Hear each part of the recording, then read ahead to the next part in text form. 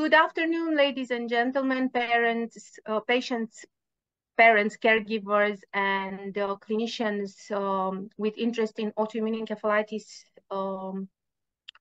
worldwide. My name is Daria Muir. I'm the Vice President of International Autoimmune Encephalitis Society, and I'm here today with Dr. Sergio Muñiz-Castrillo to speak about a very hot topic in the long-term care of patients with autoimmune encephalitis, which is the prognostic indicators for functional and cognitive outcomes. First of all, I want to thank Dr. Muñiz-Castrillo very much for his ability and availability to be with us today and to help us address and understand this topic. And I will introduce him in just a few words, as he's a neurologist specialized in autoimmune encephalitis and paraneoplastic neurological syndromes. He is currently at a postdoctoral at Stanford University. He received his doctorate from Universidad de Oviedo in Spain and studied neurology at Hospital Clínico San Carlos in Madrid, Spain, and earned his PhD in neuroscience at Université Claude Bernard Lyon in France. He's mostly interested in the association between autoimmune encephalitis and human leukocyte antigen, particularly defining different patterns according to phenotype and immunological features. He's further interested in investigating the immunogenetics characteristic of these disorders, from genetic predispositions to the immunological pathways leading to immune tolerance breakdown. And he's here today again to help us discuss the prognostic indicators for functional and cognitive outcomes. So Dr. Sergio Muñiz-Castrillo, you have the mic. Well, thank you so much, Daria, for the introduction and the invitation. And thanks also to Tabitha and everybody at the International Autoimmune Encephalitis Society.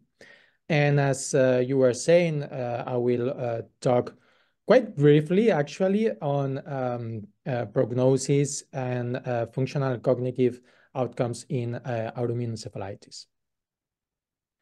Oops. Yeah. Well, as all of you know, there are a bunch of symptoms very common in autoimmune encephalitis, such as cognitive dysfunction, psychiatric symptoms, epilepsy, movement disorders, sleep disturbances, or speech or language problems that may actually also evolve into permanent or long-term deficits. However, most of the studies addressing prognosis in autoimmune encephalitis usually use the modified ranking scale, the MRS, to measure disability. And maybe you know, but the MRS was actually developed for patients with a stroke, and therefore it really considers the ability of the patients to walk independently and their motor disability, which we know that it's not like the main feature or the main symptom or sequela in autoimmune encephalitis. Consequently, there was this attempt by the South Korean group to develop a specific clinical assessment scale in autoimmune encephalitis, the case score, which included several items, as you can see in the table, like the presence of seizures, memory dysfunction, psychiatric symptoms, consciousness, language problems, dyskinesia, dystonia, so movement disorders, gait instability or ataxia, brainstem dysfunction, and weakness. So an array of symptoms and clinical features more closely related to what we see in autoimmune encephalitis. It is noteworthy, however, that this case score was developed in a rather diverse cohort including some very well-defined types of autoimmune encephalitis, such as anti-NMDA receptor encephalitis or anti-LGA1 encephalitis, but also other disorders that might not be so closely related from a physiopathological point of view to autoimmune encephalitis, such as DEM, or some cases with no autoantibodies, which is sometimes problematic. So the case score has these items, and for each item, there are certain levels that receive different scores. And the total score, the maximum total score is 27. And as you can see, there was a good correlation between the case score and the MRS. However, as I was saying, this score was developed using different diseases. And when we talk about autoimmune encephalitis, we are not talking about a single disease. We are talking about different diseases that may have different outcomes. And especially if we consider the two most common types of autoimmune encephalitis, we already see that their demographic profiles are very different. Anti-NMDA encephalitis, it's most commonly seen, observed in young women, whereas anti-LGA1 encephalitis usually develops in elderly men. So it's important, therefore, to study outcomes specifically in each type of autoimmune encephalitis. And I will be treating a little bit more in detail these two because, as I said, they are the most common ones and the ones for which we have the largest evidence. Well, as you know, anti-NMDA receptor encephalitis usually have, patients usually have a first phase with prominent psychiatric symptoms, also sleep disturbances, movement disorders that usually worsen progressively into a severe clinical picture with central hypoventilation, dysautonomia. Many of them require ICU admission. And then with the appropriate treatment, most patients improve, although the improvement usually takes several months or even years. And if we take into account the MRS and case scores, we can see that, for instance, in this very recently published study, the MRS and the case score improve, both of them with the follow-up. But despite this improvement, only 1/3 of the patients are able to return to their previous functional status. So the MRS and the case score don't seem to really assess properly the disability in anti-NMDA receptor encephalitis. And why? Because probably they are not assessing cognitive dysfunction or anxiety or depression that are also very important for the disability or the quality of life of the patients. And this was also observed in this other study from the group of Carsten Finke in Berlin, in which, as you can see here, despite an improvement of the MRS, during the follow-up, the degree of disability due to cognitive dysfunction was much greater than when we just analyze the MRS. So again, the MRS is not sufficient, it's not enough, it's not a good tool to assess cognitive dysfunction and cognitive sequela in autoimmune encephalitis, and more specifically in anti-NMDA receptor encephalitis. And similarly, in this very nicely conducted study from the group of Barcelona, from Professor Josep Dalmau, in which they follow prospectively patients with anti-NMDA receptor encephalitis. And surprisingly, they found that the cognitive dysfunction that these patients presented really resembled those or that of a patient with schizophrenia, although in contrast to those with schizophrenia, of course, patients with anti-NMDA receptor encephalitis improved, and with the follow-up, their values or the different measurement of their cognitive dysfunction really got close to that of the healthy subjects, although even after 2 years, they didn't reach normal values. So it's an improvement that occurs, but it's a slow improvement. So what are the prognostic factors? Which factors can have an impact on the prognosis of anti-NMDA receptor encephalitis? Well, the first one that everybody will think of, it would be a treatment, right?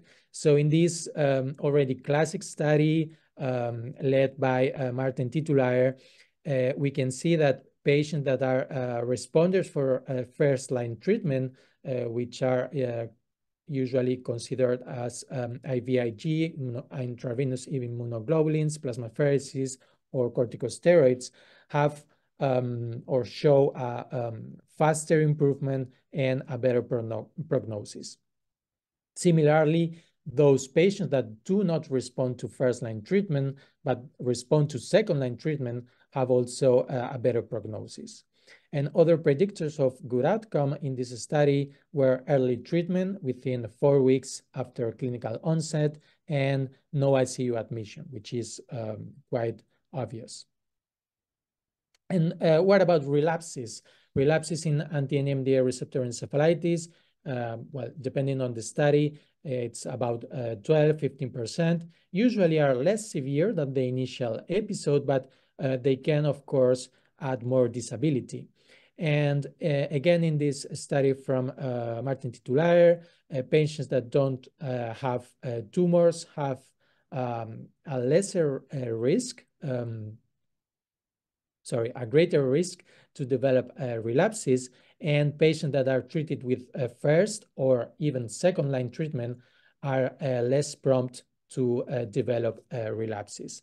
And this was also observed in a more recent study from the German group, in which rituximab, which is the main second-line treatment used in general in autoimmune encephalitis, but also in NMDA receptor encephalitis, was useful to prevent relapses and also to improve prognosis, measured this time by the MRS, although as you can see on the graph, patients started to improve even before the administration of rituximab, likely due to the first-line treatment.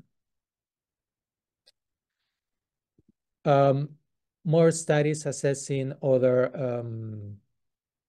prognosis factors. Here, predictors of good outcome were teenagers and patients that received first-line treatment, whereas patients, very young patients or elderly patients, or patients that require ICU admission, again, the extreme delta brush, that is a very particular pattern on the EEG, or patients that didn't receive early immunotherapy had a poor outcome. And again, rituximab, the administration of rituximab was associated with fewer relapses. So talking about the extreme delta brush, this has been observed to be associated with a poor outcome in several studies, also an abnormal posterior rhythm in the EEG, other neuroimaging biomarkers such as the development of cerebral atrophy or hippocampal atrophy, and also several cytokines and other soluble biomarkers. But what about the antibodies? Because actually, as we know, the antibodies are the responsible for the clinical picture of anti-NMDA receptor encephalitis. And about the potential role as prognostic factors of the antibodies, there are 2 studies that I would like to show you. The first one is this one from, again, the group of Barcelona in Spain. And here they show that the CSF titers of the antibodies correlate better with the prognosis than serum titers. And also not only for the prognosis, but also for the relapses. CSF antibodies in this study correlated better with prognosis and with relapses than serum antibodies, and also patients that had a better outcome usually showed a faster decrease of the antibody titers in the CSF. Similarly, in this study that we performed in Lyon, France, we investigated the prognostic value of persistent CSF antibodies at 1 year after clinical onset. And we found again that those patients with persistent CSF antibodies 1 year later had poorer outcome, and also usually had more relapses. So I want to highlight, however, that despite these two studies suggesting that CSF antibody titers could be worth it or could be useful to determine prognosis, we know also that many patients may have a very good recovery, a very good evolution, and have still antibodies in the CSF, positive antibodies in the CSF. So the value of these persistent CSF antibodies has to be yet to be defined, has to be yet to be determined more precisely. And another point or another aspect that I would like to show you regarding anti-NMDA receptor encephalitis was actually the development of this score, a specific score to predict 1 year functional status, which actually included some of the factors that we already mentioned, such as ICU admission, no clinical improvement after 4 weeks of treatment or early treatment during the first 4 weeks, an abnormal MRI, or an inflammatory CSF. And this NEOS score correlated very well with MRS, and it has been also validated in children with some modifications. So this score could be quite useful, and maybe for the future, we could actually try to determine if adding the persistence of CSF antibodies would add some value to the NEOS score. We will talk now about the second type of autoimmune encephalitis that I would like to talk about is anti-LGA1 encephalitis. As you know, many patients, for many patients, their clinical onset is characterized by these faciobrachial dystonic seizures that are pathognomonic, are very extremely specific of this disease. And progressively, these patients develop other types of seizures. And most importantly, in a second phase, they develop cognitive dysfunction that is usually the main sequela, the main deficit for these patients. However, not only cognition is important in anti-LGA1 encephalitis, and in this very nicely conducted study by Sophie Binks from Oxford, they actually reported that fatigue correlates very well with disability, cognition, depression, anxiety, and quality of life. And it happened with NMDA receptor encephalitis. Very few patients are able to return to their premorbid role. So there is something that we can definitely improve in terms of treatment. Well, as I said, cognitive deficits are very common in anti-LGA1 encephalitis. And as you can see in this study from the group of Martin Titulaer, almost 80% of the patients have some type of cognitive sequela. And there are many factors that have been associated with poor cognitive outcome, such as low primordial cognitive reserve, an abnormal MRI, an abnormal initial MRI, the development of hippocampal atrophy, no response to first-line treatment, need of second-line treatment, delay of immunotherapy, and the development of clinical relapses. The development of chronic epilepsy is not that common in anti-LGA1 encephalitis, so most of the patients will be seizure-free during the follow-up, but some factors associated with chronic epilepsy are female sex, younger age, late immunotherapy, and very importantly, the development of hippocampal atrophy on MRI. The value of MRI on anti-LGA1 encephalitis has been explored several times, and it has been associated, as I said, with both poor cognitive outcome and also chronic epilepsy, and it includes both the initial MRI, usually hyperintensities involving both mesiotemporal lobes, but also the development of hippocampal atrophy.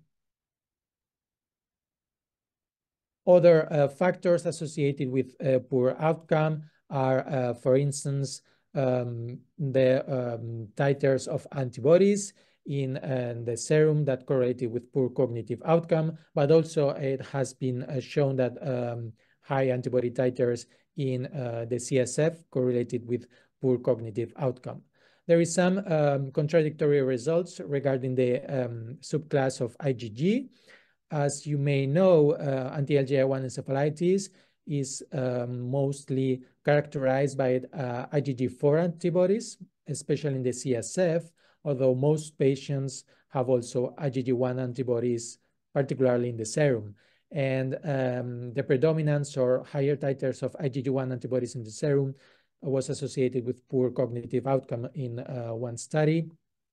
And this could make sense since IgG1 antibodies are able to activate, complement, and provoke more, let's say, permanent neuronal damage compared to IgG4 antibodies.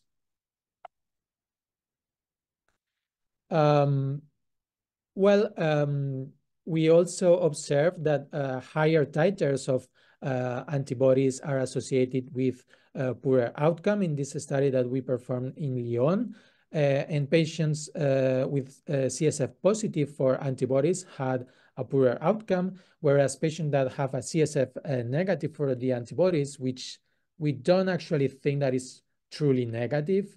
We do think that it's just that titers are too low to be detected with our measurement techniques. These patients with CSF negative usually had a better outcome. Other factors are associated with poor outcome in this study were age and female sex, as well as the presence of cognitive disorders, which is, as I said, the main deficit in these patients. Very interestingly and very important, actually, is that early treatment in patients with faciobrachial dystonic seizures before the development of cognitive disorders, and particularly with corticosteroids, can prevent the development of cognitive sequela. So these patients with anti-LGA1 encephalitis that are presenting exclusively with faciobrachial dystonic seizures really need to be treated with corticosteroids in order to prevent the development of cognitive sequela. And what about second-line treatment in anti-LGA1 encephalitis? Well, very close or very similar results to those of anti-NMDA receptor encephalitis. So rituximab in this German study also prevented relapses and also improved outcomes measured by MRS, although was less significant than in NMDA receptor encephalitis. And regarding relapses, Again, more or less 14% of patients will develop relapses in anti-LGA1 encephalitis. They are usually milder than the initial episode, but they provoke additional disability. And in this study that we conducted in Lyon and has been very recently accepted for publication, we found that patients that have a cognitive dysfunction after the initial episode are more prompt to develop relapses. And also patients that were not treated with corticosteroids during the first episode are more prompt to develop relapses. So this again really suggest that, or really reinforce the role of corticosteroids as first-line treatment in anti-LGA1 encephalitis. So just some conclusions. The long-term, especially cognitive outcomes, are still poorly investigated in autoimmune encephalitis, even in those that are most common, such as anti-NMDA receptor and anti-LGA1 encephalitis. We have been using, and we are still using, inappropriate disability scales, mostly the MRS, that underestimate cognitive deficits. And for these two types of autoimmune encephalitis, there is already enough evidence that early treatment associates with good prognosis and prevent relapses. Probably also the administration of second-line treatment with rituximab. Still, a substantial proportion of patients do not achieve their premorbid status, and especially those that are young and they can still study or work. They are most, or many of them, they are unable to do so. So we really need to make some progress on the treatment and how we assess prognosis in these patients. And regarding the identification of neuroimaging prognosis factors, or the role of persistent or positivity of antibodies in the CSF or in the serum, there is still some work to do to better define the role of those biomarkers. And that's it. I think that was all that I wanted to discuss. And I'm, of course, available for any question that you may have. Thank you so much. Thank you very much, Dr. Muñiz-Castrillo. Of course, there are questions, quite a few. And some of them come from patients, some of them come to clinicians who need to kind of translate, transform, and integrate all the clinical research into daily practice. And one of them is, when does cognitive impairment become chronic? Like, when can we say that a patient with autoimmune encephalitis has passed the kind of acute phases and has acquired long-term or chronic cognitive and functional impairment? Well, I don't think there is like a single answer to that question. For instance, we know that patients with NMDA receptor encephalitis, as I showed in the study conducted by Marc Wasp in Barcelona, they can still improve even 2 years after the onset. So I don't think there is like a single answer to that question, but they can definitely improve long after the onset.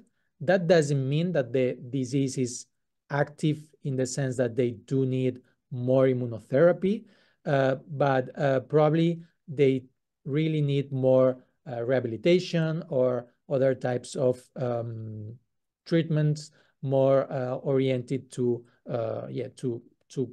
improve their cognition, or their also, as I said, like anxiety or depression are very important and have important impact on the quality of life of these patients. So the short answer, but it's not completely true, I would say that it can be quite long, and we have to, there is no like a fixed threshold, a fixed period of time, and each patient is different. And of course, it's not the same a young patient with an NMDA receptor encephalitis or an old patient with NMDA receptor encephalitis or with anti-LGA1 encephalitis.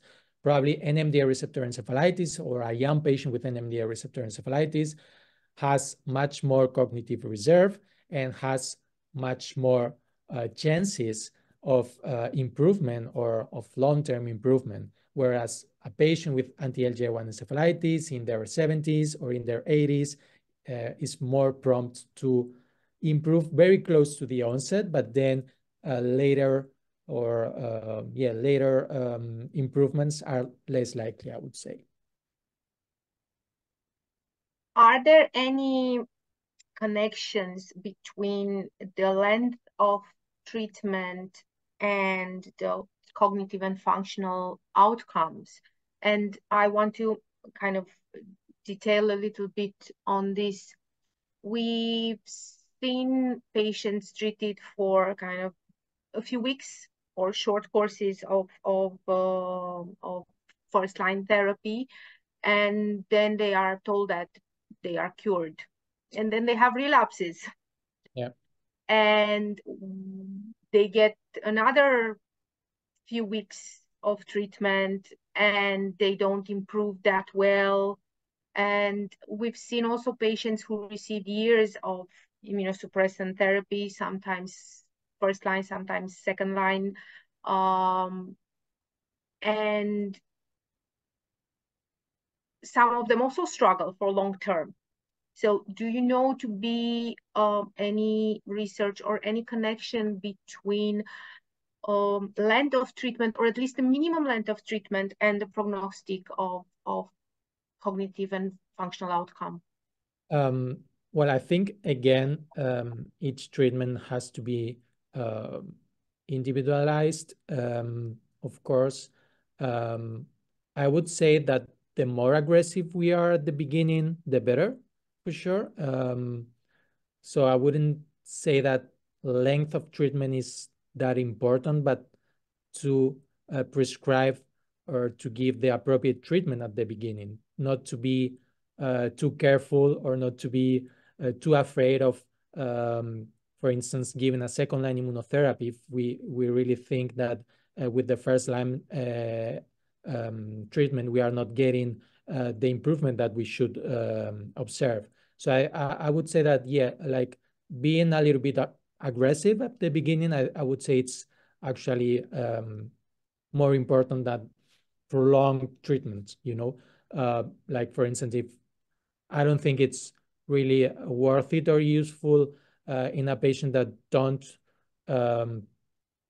really improve with first-line treatment, like to keep on prescribing cycles of IVIG. I think you should move on to second line as soon as you see or you consider that the patient is not going well or not going well enough, because sometimes it's well enough. And then the use of, for instance, rituximab as a maintained therapy. I mean, I've done it many times, and I know many colleagues that do it, and I think it has its role, but of course, it's, again, each patient is different. There are some, I think there is one study or maybe two in which the length of a corticosteroid therapy in anti-LGA1 encephalitis was associated with cognitive outcomes. I'm not sure if it was cognitive outcomes or like a general outcome measured by the MRS. But yeah, I mean, again, I don't have like a fixed length of treatment that is, like 6 months is associated with good outcome or 3 months is associated with good outcome. I think I would say it's more important to be really, I mean, really aggressive. Maybe it's too much to say, but like not to be too afraid of giving second line at the first episode, and of course following very closely the patients to see any fluctuation that may suggest a relapse. And for patients that are treated, for instance, especially for anti-LGA1 encephalitis, these patients usually, yes, they require not very long, but longer treatments with corticosteroids, because faciobrachial dystonic seizures, for instance, are very sensitive to them. And if, or even more general clinical relapses, if corticosteroids are suppressed too fast, patients develop, yeah, I mean, they worsen. So yeah, most importantly is to be sure that we treat correctly the first episode.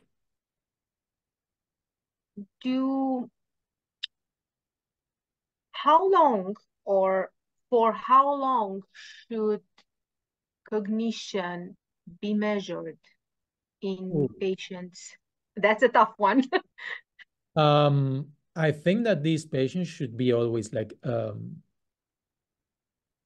mean, of course, if it's been, I don't know, 2-3 years or even 4 years, and the patient is stable with no medication, maybe they don't need like a very close follow-up. But I don't think 1 year visit hurts, you know? So at least I would say once a year for some years. Probably the first 2 years much more frequent, every 3, 4, even 6 months maximum, I would say. But I don't think autoimmune encephalitis patients don't deserve to be followed like for many years, especially considering the risk of relapses or other complications or deficits that may require like being followed by a neurologist. So yeah, I think it doesn't hurt, even if it's just a cognitive evaluation, not like a proper neuropsychological testing, but maybe just like a quick test performed by the neurologist, like a MOCA or mini mental. I think that doesn't hurt at least once a year. We see patients and even clinicians kind of not differentiating very clearly between a flare and a relapse. And kind of the main thing that appears is cognitive changes in the patient. I mean, I think that I would say the main two difficulties with relapses are differentiate them from fluctuations due to changes in the treatment. This, at least in my experience, is particularly difficult in anti-LGA1 encephalitis.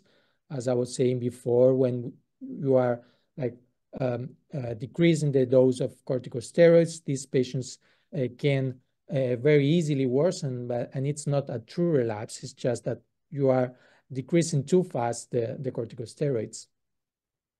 And these fluctuations can also happen in other types of autoimmune encephalitis due to changes in treatment.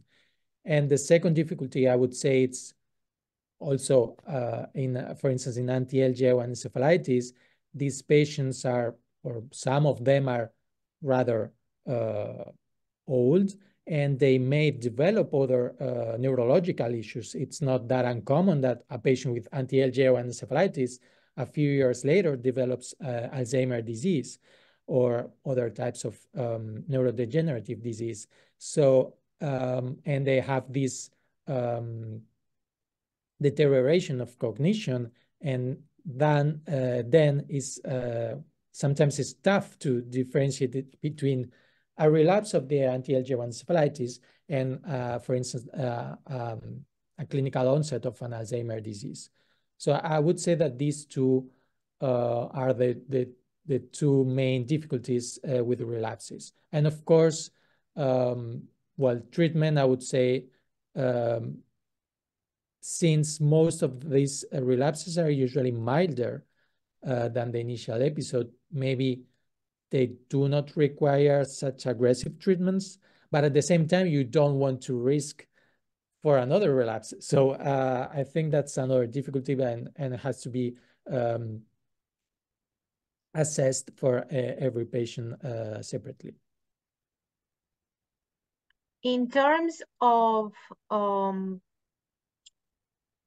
ongoing psychiatric and behavioral symptoms, do you know of any research on these in patients recovering from anti-NMDA receptors encephalitis? Well, I know that Mark Wasp and Josep Dalmau are still working on the long-term evolution of anti-NMDA receptor encephalitis, and they are not only assessing cognition, but also behavioral disorders. So, but I'm not sure like what they are investigating. As far as I know, it's like a continuation of their Lancet study. But of course, that would be very interesting because at least the one that they have published was very comprehensive with a lot of data, a lot of measurements. And of course, I think we will have very nice data regarding also behavioral disturbances. How about rehabilitation? That's another tough one. Yeah, they are all tough. I think, at least in my experience, rehabilitation depends so much on where are you working and the resources that you have. And I've seen the two extremes, I would say. I've worked in places where there was no rehabilitation at all, and patients have to actually find themselves where to go because like the public health system didn't provide it. And I've seen the opposite, like very well-organized structures with good rehabilitation. I think in general in neurology, now I'm not talking even like a neuroimmunologist, like a neurologist, general neurologist, at least with my own experience, is that rehabilitation is probably like something that have not received the appropriate consideration by, well, the people that actually decide the resources that we have. And sometimes it's even more important that, I don't know, like a fancy treatment or a fancy diagnostic test. But at least in my experience, like in talking, as I said, in neurology, where, as you can imagine, rehabilitation is key for stroke, for, I don't know, neuropathies, for myopathies, for spinal cord disorders, for everything, it's key. And I mean, unfortunately, my experience is quite disappointing, in which like you are always fighting to get your patient into rehabilitation. And once the patient is into rehabilitation, you have to fight to keep them in rehabilitation, because maybe like they say, oh no, just 10 sessions, it's enough. No, come on. I mean, because moreover, rehabilitation not only has, I think, a role to get patients to improve, but also as a maintained therapy, let's say. It's not like, oh, you improve, you don't need any rehabilitation anymore. No, you still need it to actually maintain this level of achievement, this level of improvement. So I really think that it's very hard. It's many times frustrating, not only for a patient, but also for a neurologist. Yeah, I was just thinking at my own experience. As you know, I'm a warrior with autoimmune encephalitis. And when I tell people, like I was diagnosed in a country, and a few years later I moved countries. And in the country where I was diagnosed, which is Romania, I got sent to rehabilitation when I got out of the hospital, and I went through rehabilitation, which was physical, neurological, occupational, speech, psychotherapy, a lot. Yeah. And it's been going on for 10 years. So it's an ongoing process that evolves and changes with me, or with the patient. And then I moved countries, and everybody was looking at me like, what? Why? Why? Because you're cured. And I'm like, I still need help with, I still need this and this and this to help improve with my memory, and they were like, we don't do things like this here. And then it's the patient who comes like, but why? Yeah, So definitely. yeah, like you were saying, it's work with what you have as a clinician and also as a patient, to be curious enough to Yeah. go further and beyond, and also to kind of bring it all to a common name, as we have in diagnostic criteria and treatment, to include this, because cognitive and functional outcomes are so important. Yeah. And occupy such a huge area of the life of patients, and are basically a social and economical burden, because many patients cannot go back to work or to function as they did before. Yeah.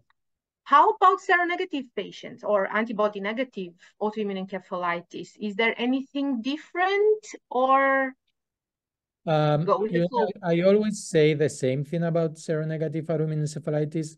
I don't think we can extract many conclusions about it because for instance, as I explained a little bit when I was talking about the case score and how it was developed, when we talk about seronegative autoimmune encephalitis, we are probably talking about several diseases.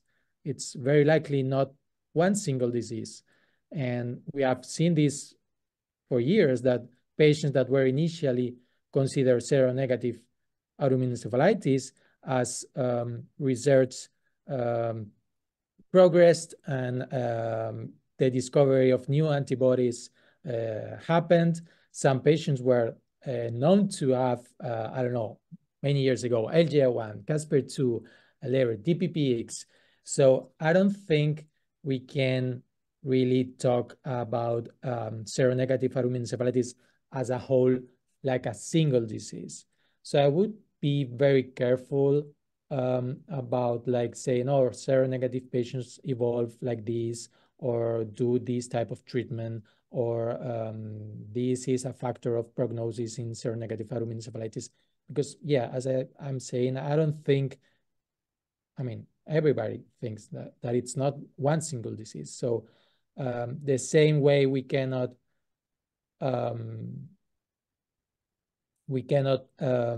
transfer all of our knowledge of NMDA receptor encephalitis to anti-LGA1 or vice versa, because they are very different diseases. We cannot transfer knowledge between seronegative autoimmune encephalitis that we actually haven't defined properly.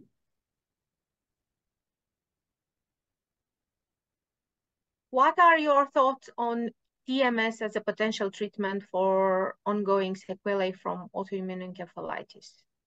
TMS? Yeah. I have no experience with TMS, so I cannot tell.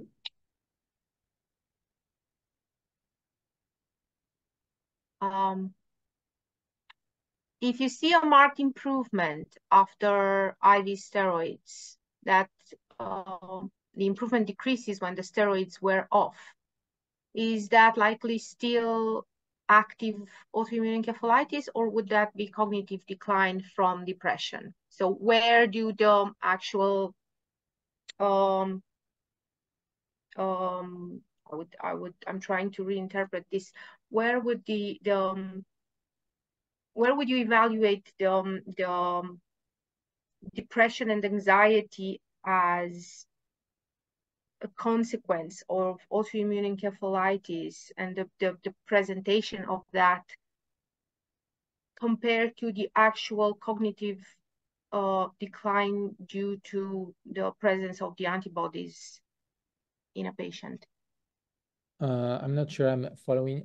So you mean, when is it possible to say that depression and anxiety are like due to the cognitive dysfunction, or The cognitive symptoms dysfunction per is se? actually due to depression and Ah, anxiety, or the cognitive dysfunction is due to still the presence of the fight of the antibodies?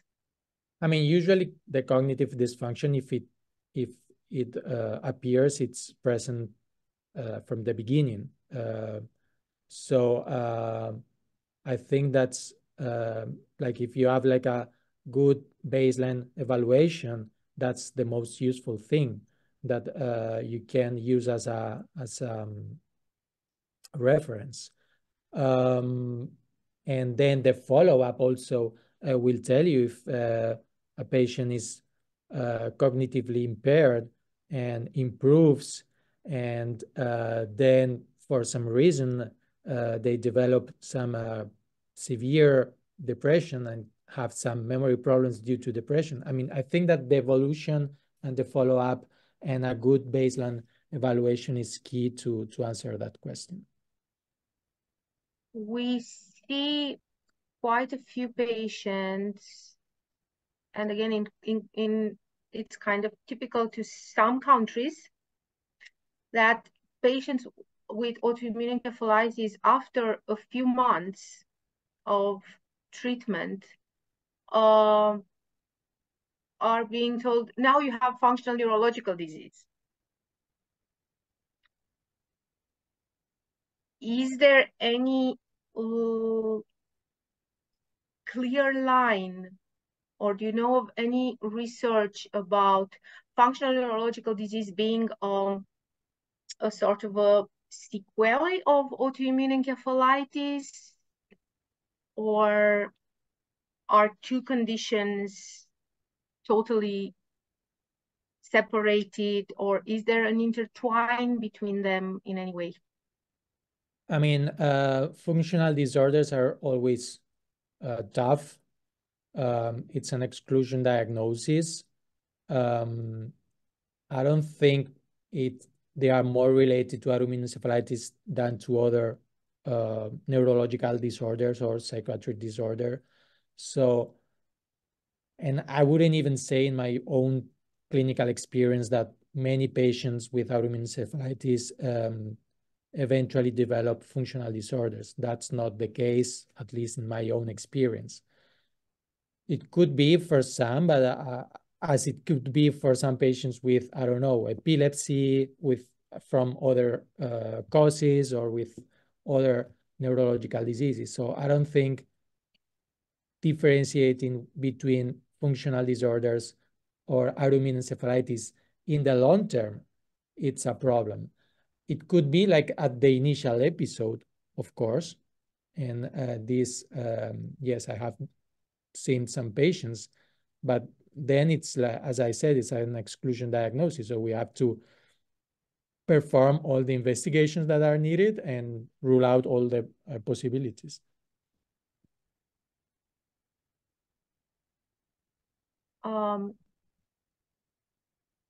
One more question. Does the speed of recovery have any connection with relapses?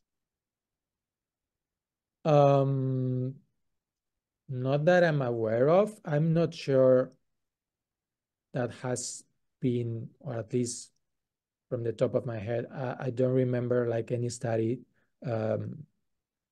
providing any evidence of that. I would say that the faster a patient improves, usually the better improves. Like the final outcome usually is better.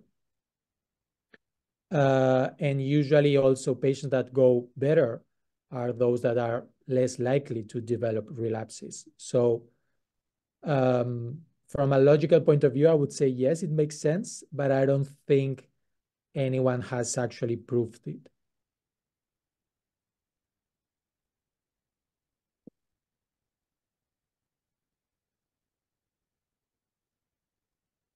Are there any, like you mentioned MMS as a tool that a clinician that doesn't have access to a big research facility, or that's all the resources that they have to evaluate cognitive function. What would be a sort of a toolbox for a neurologist that I would say that treats to ultimate evaluate effects? cognition, the best, I mean, um, if the neurologist is working on a center in which um, there is a team of neuropsychologists that are able to perform comprehensive neuropsychological testing, such as an Addenbrooke or others that are similar. I would say that these comprehensive neuropsychological testing are the most appropriate ones, especially for young people, which of course for young people and educated people, for which, of course, it's always much more difficult to actually detect slight or mild cognitive deficits. If you don't have a neuropsychological testing available in your center, that's much more difficult, because I guess that if this is the case, you won't have either a lot of time to to perform those neuropsychological testing yourself. And then I think that you can choose the test that you feel more comfortable with, either a MoCA or a mini mental, or even if for some people that are a little bit familiar with, for instance, the Addenbrooke. The Addenbrooke is the one that I was more familiar with. You can even like try to select some section of the Addenbrooke testing that you can think that you are able to examine during the consultation. But if you don't have actually like a neuropsychological team with you, I guess, yeah, you don't have a lot of time either. It's much more difficult, especially, as I said, for young people or educated people, which, well, as we know, it's much more difficult. Thank you so very much. Thank you. There are a lot of questions that I know from research that haven't been answered yet, and it's an ongoing and unlearning process for both the patients and the clinicians, and also the researchers who start the research projects on a certain subject. And thank you for sharing your thoughts and your experience and your knowledge with us, and bringing a bit more light on this very hot and very sensitive topic. No, thank you for having me. Bye. Thank you Bye. again. Thank Bye. you.